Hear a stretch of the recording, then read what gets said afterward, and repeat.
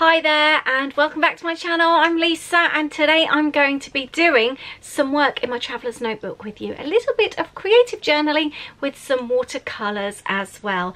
I'm going to be starting a new creative journal, a new traveller's notebook. These are made by Jo from Little Rainbow Moon. I will link Jo up below.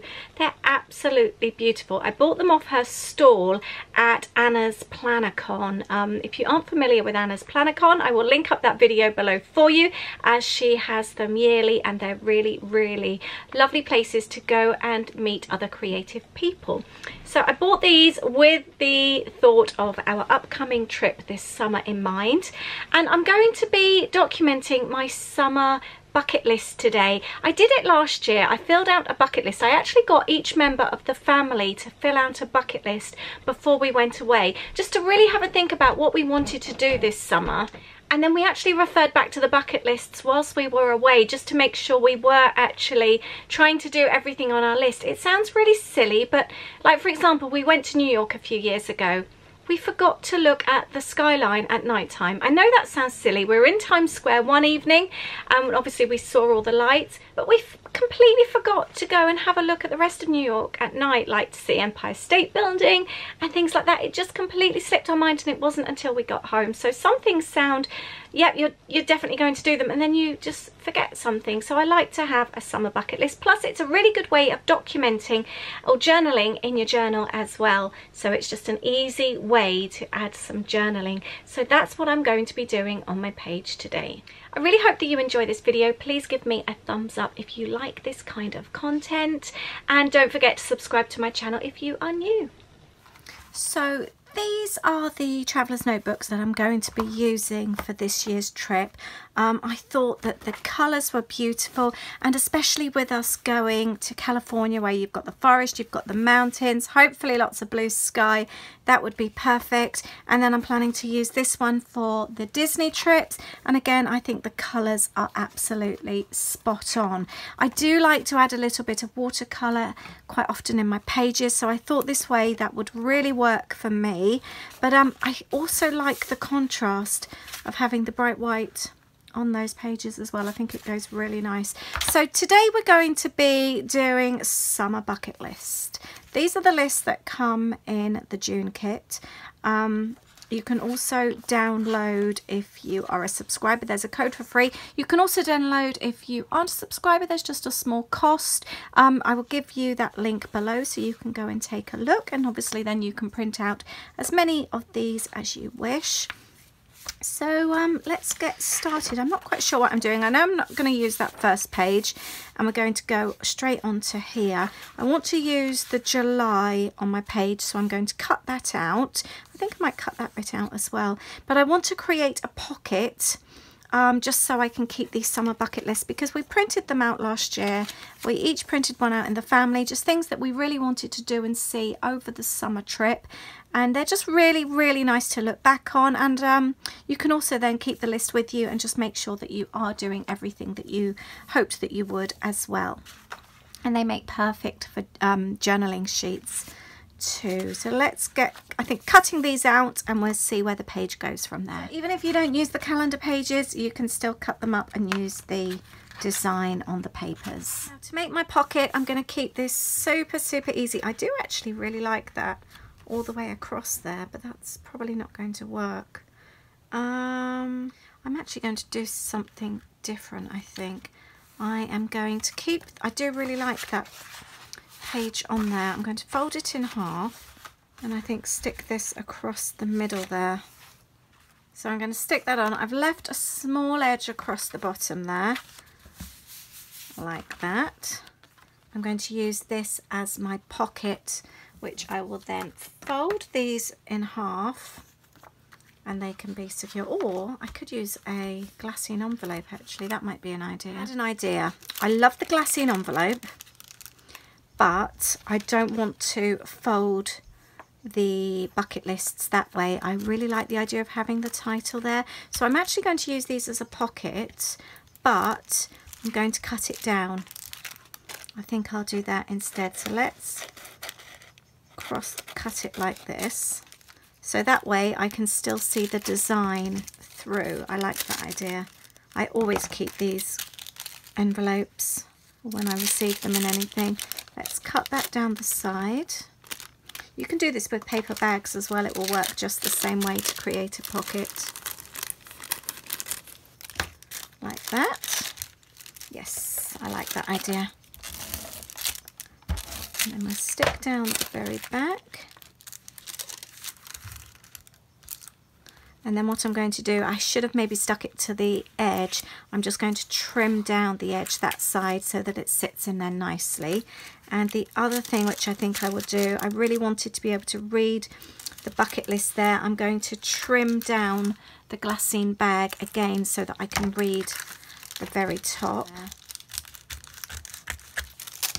There we go, and they actually fit in there really nicely now. I'm really pleased with that, and I've just slightly trimmed the edges. Down some of the dots, and I'm going to add that to the page. I have some there. I always like things to kind of match, and at the top there as well, I think. The dotty strip top and bottom, I'm going to use the flowers that I cut out before. Let's put these on the bottom there. And I'm going to add the stamp from this month's kit. So that's the stamp. It's so cute. And I'm just going to, I'm not going to stamp it fully in the ink. Let's remove those. And we're just going to randomly stick it on. Like that. We're going to be getting out the watercolours soon. Going to pop that on there. Right, so I've just had another idea. This always happens when I create. I've used the glassine bag, but actually, do you know what you could also use? The tissue paper from the kit. You could so easily just fold it over, use a little bit of double-sided sticky tape on like 3 edges, cut it down, and you've got a pocket to whatever size you wanted. Obviously, I've already used the glassine envelope, but I really like the dots on there. Actually, do you know, I really like it going over. That looks so nice. But I am going to stick it on here. I'm going to cut it down to size. Stick this over the top because I like it so much. Some double-sided tape on the bag, and I'm just going to layer this over the top. Never be afraid to change your mind when you're making things. That looks really nice, doesn't it? I really want some on this side as well. Do you know what I would like to do? I'm going to take this off. This is the joy of working with double-sided sticky tape.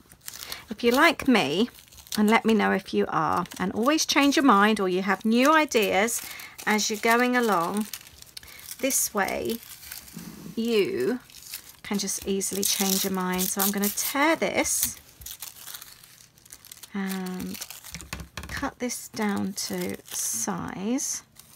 Does that work there? This can then go back onto the page. I really like that. I have this thing about things tying in, and that just pulls it all together nicely now. And then this can go back on again. I like that. Let's add a little bit more tape. There, that works really well now. The other thing I wanted to do, I've got a few stickers. I've actually got these. You can see they're really well used. These were from the April kit. So I will also link those up for you as well. Let's have that with that. This was one of the little word strips, the quote strips from the June kit. I will also link up the June kit for you as well. I think I've got about 4 or 5 left now. They sold really well, so if you would like one, go and take a look. And let's pop the rainbow on there. Let's have a little sunshine as well.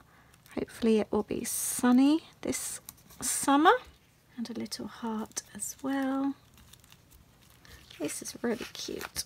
So that's my page right now, and I'm now going to add a few watercolours.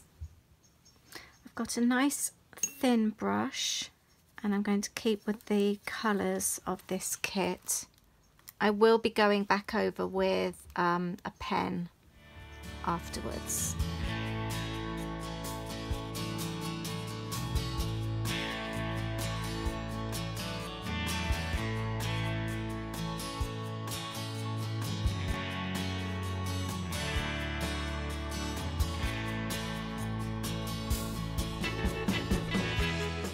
So I'm using watercolours, but obviously you can use anything. You could use pencils, felt tips, any type of markers, just whatever you've got to hand.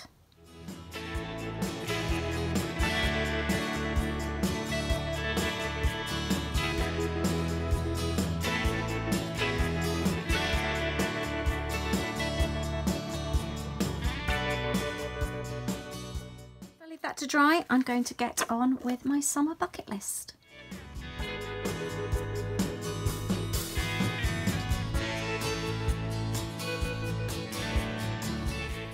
Now once dry, I'm just going to go around the outside of my stamped images very roughly. It's not going to be perfect at all, you know I don't do perfect. Around the outside just to make it stand out. And then I'm nearly done. So that's my finished page. I've gone around with the black pen and I've gone around the outside because I like to do that. And this is my finished wish list for our trip for 2019. Some of these do have a story, so I think I'm actually going to do a bit of journaling about this.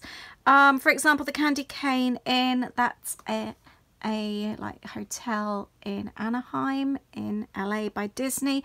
My grandparents stayed in there in the 1980s. They're the ones that really got me into travel, and they stayed there. There's a story behind it, and my nan still talks about it now. My grandfather's sadly no longer with us, and I really want to go there to take a photo to show her when we get back. So there's a few things that have kind of like a special meaning.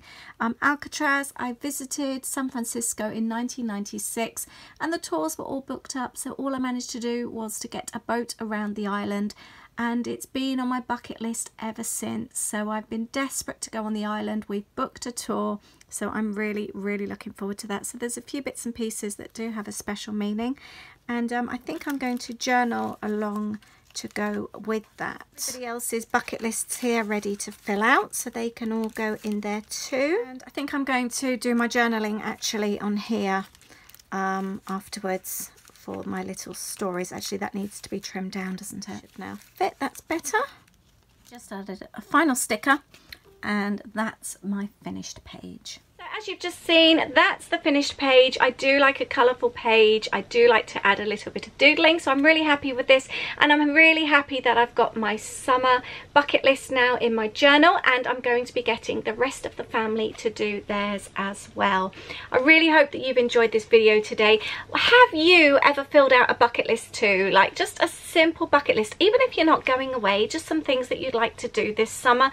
Go to the coast, have a picnic, have cocktails in the evening with friends sat in your garden. It can be really simple things, a pub lunch, a nice walk, a visit to the woods, anything like that.